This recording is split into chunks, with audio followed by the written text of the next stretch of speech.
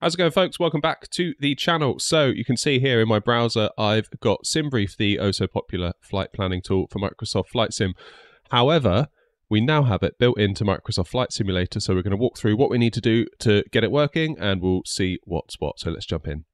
All right, first things first, head over to the Software and Downloads tab at the top here, and if you scroll down, you see we've got SimBrief Dispatch for MSFS. Now, this will work for Microsoft Flight Sim 2020, and they've said it will work with 24 as well. And I think they even said that it will be present in the kind of default EFB that we're going to get in a lot of planes in 24, so that's really cool. So get it downloaded, and it says here, place the package into your Microsoft Flight Sim community folder, and then you should be in business. All right, so here we go. So here is the download. So I'm going to drag into my community folder. Make sure you unzip what they give you first, and we are all good. Let's boot the sim and see if it works. All right, so here we are in the world map, and you can see here, bottom right, we have a SimBrief button. If you click that, you can see at the top here, you can see I'm already signed in. If you're not signed in, get yourself signed in. And then you can create your new flight with this button right here. If you've already got a flight plan made and you want to view it, you can click this one here. You can even get technical support, read the user guide, and even see recent flights that you've done in SimBrief. Today, though, I think we all want to see what it's like to make a flight using this add-on within the sim. So click the button. And although it doesn't look like the SimBrief website, it looks really, really similar. So let's start filling some stuff out. We'll try and build ourselves an air-not flight. So we'll do X-ray November Oscar 232. Let's depart from Gatwick, and we will go down to, let's go to Alicante. And we'll select our aircraft. We will take, what should we take? Let's take the Boeing 737-800. So just like on the website, find it, and then give it a second. We can also select the profile. So we'll go with the first class config. And you can see here, we've got ourselves a map just like the SimBrief website, but it's now built right into the sim. Once you're happy, obviously you can change all these details just like you can on the website. Everything's looking good. And we can click Generate Flight. Give it a sec. Again, not taking any longer than it otherwise would on the website.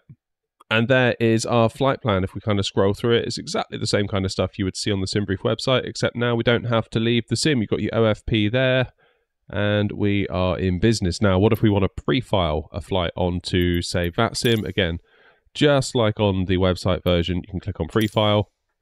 And what it will do now, it can't do this bit in the sim, it will load a browser,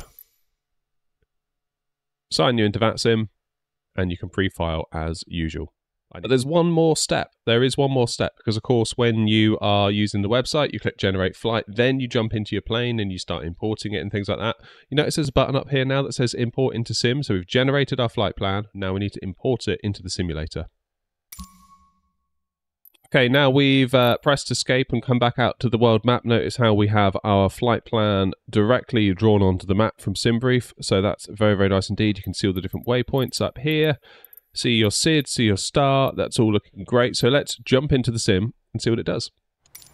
Okay, so we have just spawned onto runway 08 right here at Gatwick, and I've just started the plane on the runway in the runway configuration. But notice how if we go into our legs page, it is completely empty. So it's not like the PMDG has actually seen what's gone on that we've done before and auto-imported the route. It's still very much like before, so we have to do it through the EFB.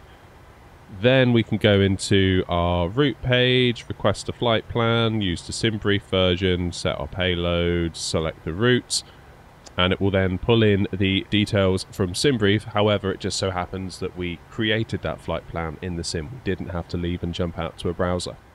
Okay, so the plane has now pulled in our flight plan from SimBrief, and you can see all of our waypoints are populated. We can set our departures and arrivals. Just like it would be in a normal PMDG flight with the 737, you still have to kind of tell the plane to connect to SimBrief and pull all the stuff in. Don't be fooled thinking just because the SimBrief is now integrated into MSFS that all of a sudden your legs page is going to be completely full by default the minute you boot the plane. That's not the case. I guess maybe some of the default stuff might do though. It'd be interesting to find out a bit more about that. Maybe if we were to use like the stock A320, not the UniBuilds one, I mean like the real stock one. I wonder what happened there. We should probably try that, actually. Should we try it? Let's try it. Okay, so we are going to try with this plane. This is the default A320, not the IndyBuilds one. This is like the V1 default, so as default as you can get for an A320neo. So we're in the plane. Let's go to SimBrief, and we will make ourselves a new flight plan.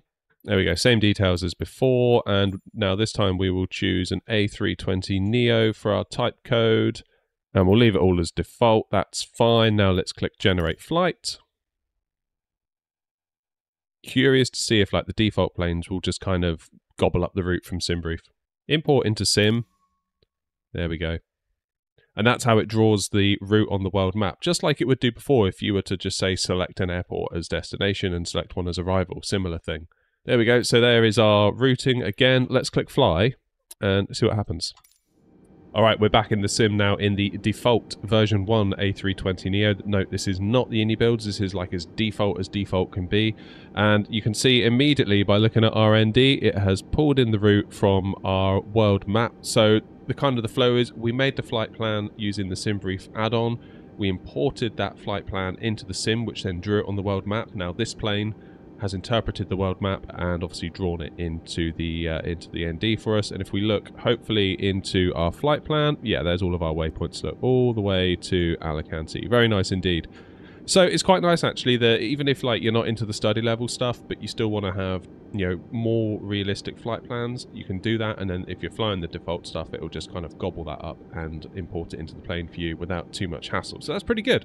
Okay, so the other thing that I wanted to check out was how does it work if you say want to plan another leg? Do we have to back out to the main menu and then go through that whole process again, then get back into the sim, which could be quite annoying if we're on VATSIM, because you're going to have to kind of disconnect from VATSIM, go back to the main menu, make a new flight, import the flight into the sim, get back into the sim so that you're kind of at a gate at the airport, then reconnect to VATSIM, hope that no one's stolen your gate. It could get messy.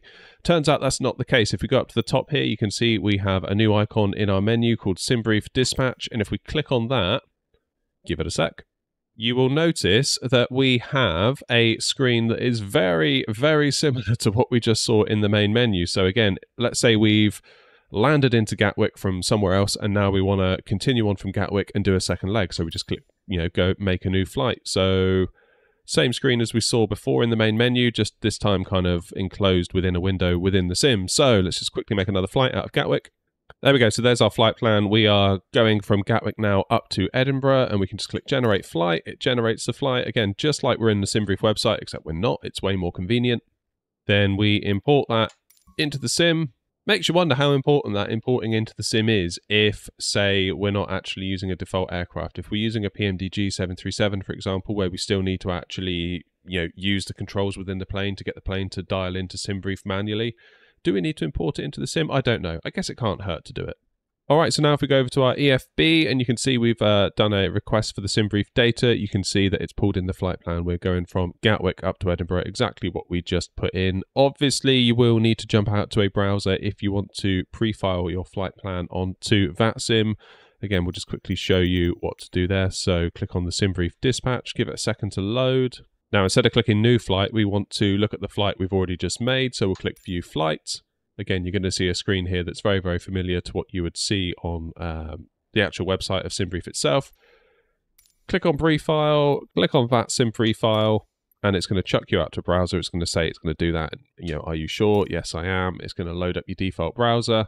It's probably going to want me to sign in because I'm not signed in, but if I were, I could then go through and pre-file my flight plan. But very, very nice feature here from Navigraph into the sim. This is definitely a big one, I would say, and it's good that it's getting into Flight Sim 2024 as well, and also with that integration into the default 2024 EFB. So it's just making it more accessible to more people in different places. Obviously, if you're on the Phoenix and you're on the PMDG, you can use the built-in SimBrief tool to make your flight plan, and you'll probably still need, as we've seen, to get the planes to actually dial into SimBrief and then pull in the flight plans. But the default stuff, as we saw, once you've imported it into the sim and it kind of draws it on the world map for the default planes, that's good enough. It will just take from that and then draw the flight plan accordingly on your EFB. But yeah, great stuff from Navigraph. Really looking forward to using this. I think, you know, this is definitely something I'm going to use day to day on the stream. So on which subject, get subbed if you're not already, so you don't miss our next live stream. And obviously we've got a ton of content coming out for 2024. Lots of stuff going on. Be sure you don't miss it. Get subbed, ring the bell, hit the like button, all that good YouTube stuff. But I'm going to leave this one here, folks. Thank you very much indeed for watching. Thank you to Navigraph for this awesome add-on. Take the very best care of yourselves. and I'll see you in the next video. And as always, happy flying.